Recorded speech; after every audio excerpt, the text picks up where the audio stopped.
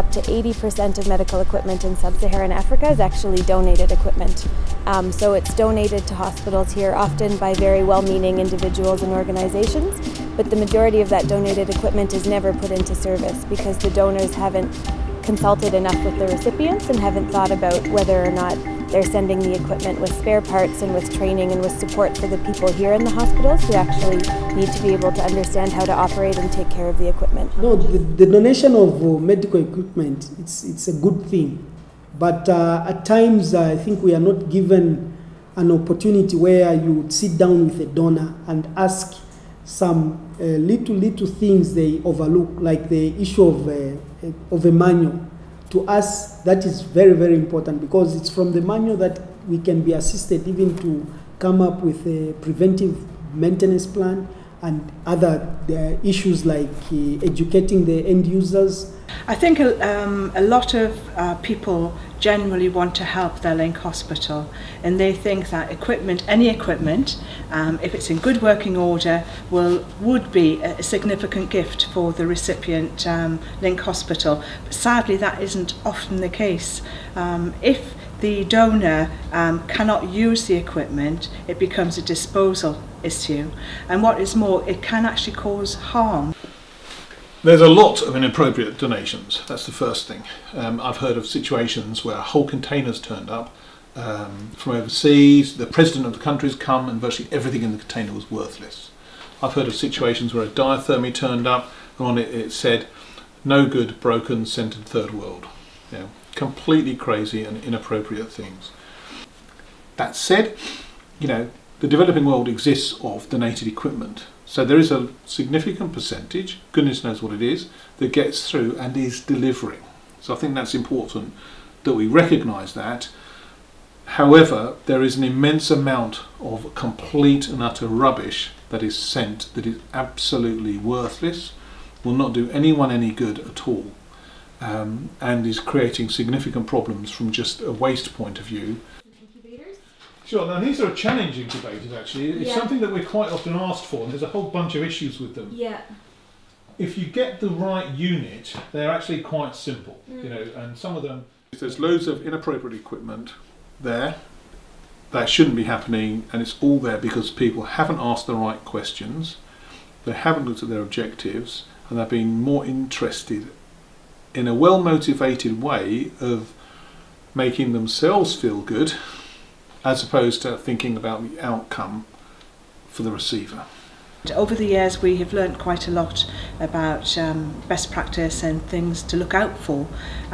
In the beginning it was very much a case of looking for equipment that we knew would have a use in Tanzania, and with support we could assist people to use it, but we did realise that there were more issues to be taken into consideration. For instance, the suitability of the equipment within the service area at KCMC. Could they get the consumables? Did the engineers know how to repair it or maintain it? Could they get spare parts? There's a lot of things that you have to take into account with donating equipment. And from the perspective of the Trust, we were wanting to ensure that the donations would be used.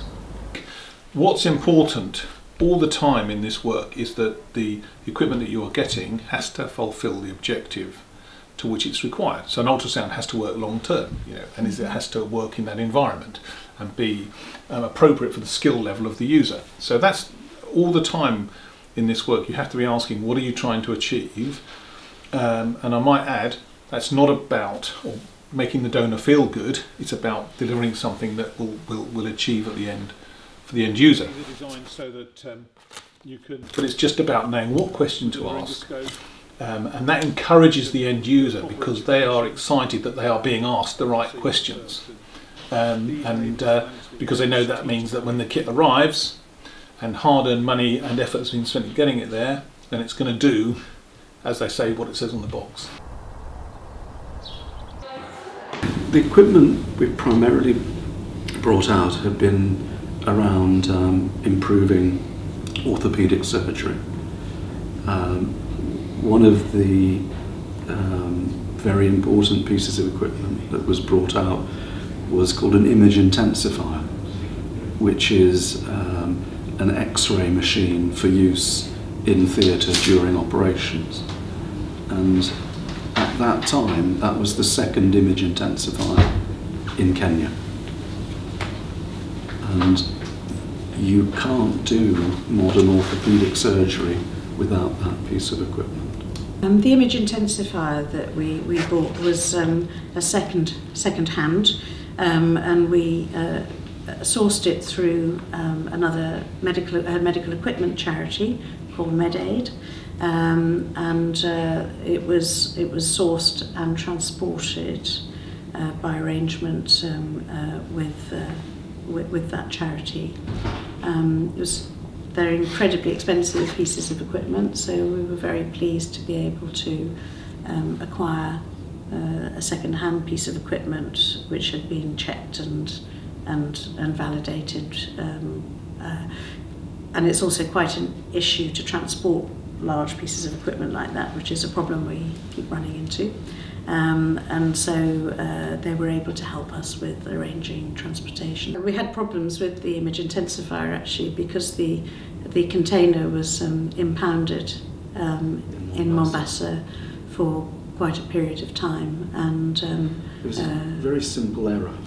People put donations of clothes in the container with good intention, but when Customs saw that, Customs impounded it because they were unhappy with the importation of cheap clothing into Kenya. So that was a lesson.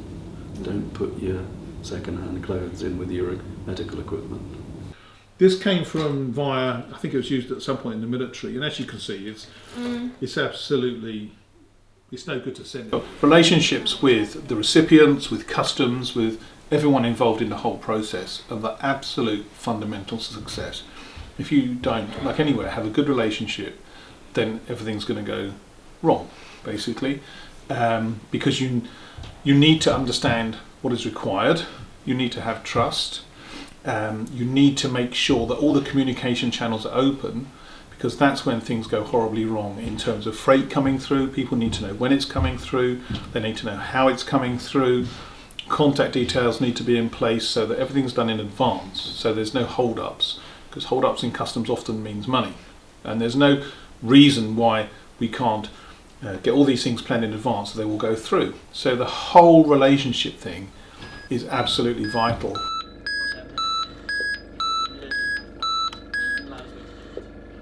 SET have been developing a toolkit which will help organisations and institutions in the UK to decide whether to donate, and if so, how to do it appropriately.